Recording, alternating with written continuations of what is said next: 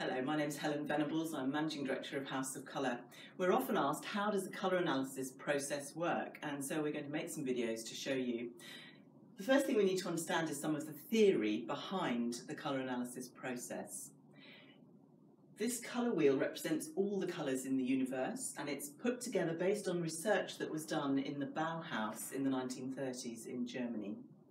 They discovered that every colour apart from true primary red has either got more yellow pigment in it, and these are shown at the top of the wheel here, these are yellow-based or warm colours, or it has more blue-based pigment in it, and we call those cool or blue-based colours.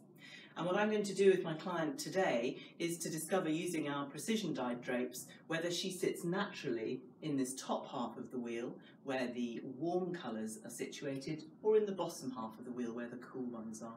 What we're actually looking at is the colour of the fat cells under her skin, and they will naturally be either warm or cool. So here we are, we've got Judy sitting in the chair here. She and I can both see ourselves in the mirror. We're in natural daylight. We've pulled back her hair off her face so that we've got plenty of space to work in, and we've covered her clothes with this white cape so we've got no visual distractions. And I'm now going to use these precision dyed drapes to see whether the warm or the cool colours look better on her. This is a cool, soft pink, Judy. I'm going to compare that with a much warmer one that has a lot more yellow in it. This is one look, and this is the other. And we can see that that cool drape is not nearly as flattering as this one. You come alive in that one there. Let's have a look now at a couple of greens. So here is, again, a cool blue-based green. And over the top, I'm going to put a warmer yellow-based green. Here you look fresh, alive, and here everything looks very dull. So we're seeing that the yellow-based colours work much better on you. Okay, so we've used all these pairs of drapes, Judy. We've got the blue-based ones on the bottom and the yellow-based ones on the top, and we're going to go back down through these pairs and see what we see. So this is the yellow-based drape. You look fresh and alive and young, and that one's very aging, the blue-based one.